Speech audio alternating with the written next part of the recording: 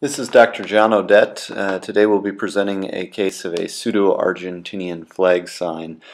This is a dense, mature cataract. As you can see, it's whitish brown with water cloughs in the center, clearly under high pressure, as you will see throughout the case. There were multiple things that could have and should have been done differently in this case to prevent some of the intraoperative occurrences. At this point, we're injecting vision blue to stain the capsule. The vision blue was rinsed with saline with BSS out of the eye, and now we're injecting Helon Endocote. At this point, I would have been better served by using something a little more dense like Helon 5. However, as I said, this was a case where multiple things could have been done differently. We enter the eye and start the capsulorhexis with our cystotome.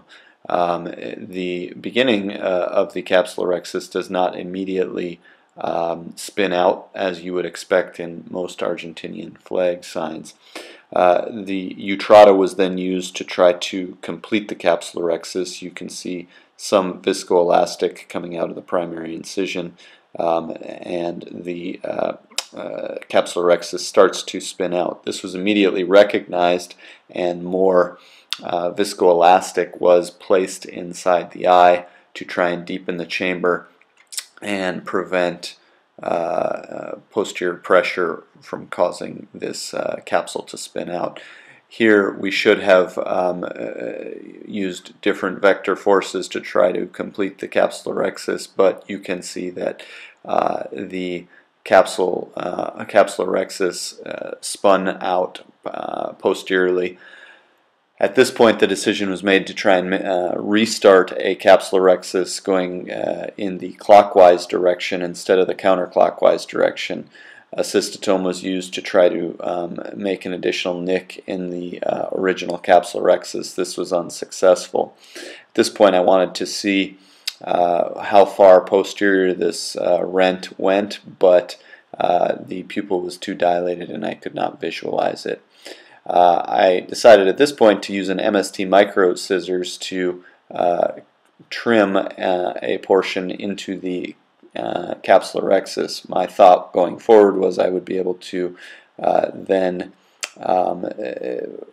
complete the capsulorhexis going in a clockwise motion, but immediately upon entering the eye, this capsulorhexis also spun posteriorly. Had I made the incision elsewhere, this probably would have been avoided.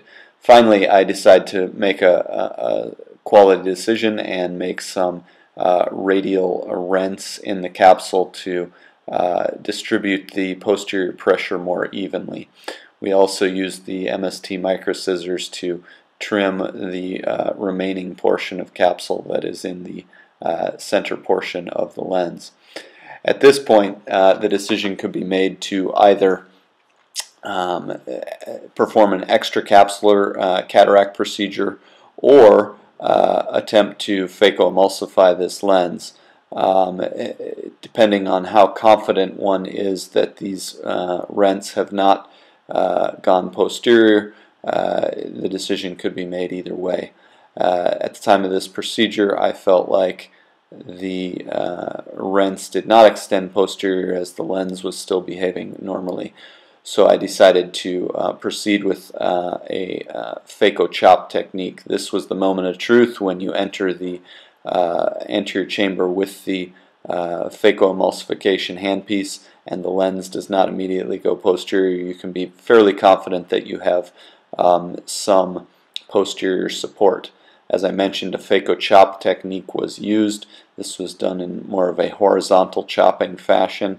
The lens was spinning freely and behaving normally, so I had good control of the lens throughout the phacoemulsification process. The lens was very gingerly removed using this horizontal chop technique. You will see I will actually start to flip the lens and perform a mini flip and chop technique here. as you can see right here in the video. The lens comes forward and we are able to slowly chop it up into pieces. This is a somewhat high stress scenario because you still do not know what you have as it relates to posterior capsular support. So I was keeping the irrigation and more importantly the aspiration of this lens quite high on my handpiece.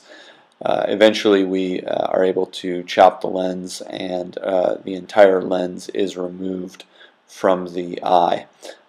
Successfully, none of this went posteriorly, nor did any of it go around the extensions in the capsular axis. This was a concern throughout the case.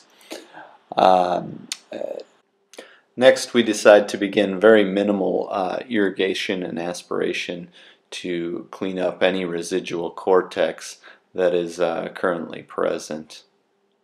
This was done once again very gingerly so as not to further disturb this capsule. When we are confident that the majority of the cortex has been removed, we proceed with inserting a three-piece lens.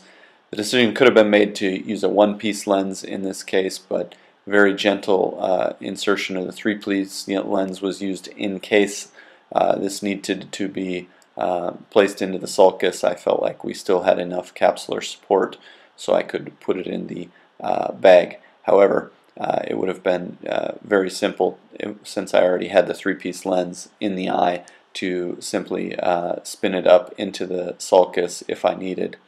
As you can see, I'm inserting this lens very slowly, very gingerly, so as not to further disrupt this already traumatized capsule.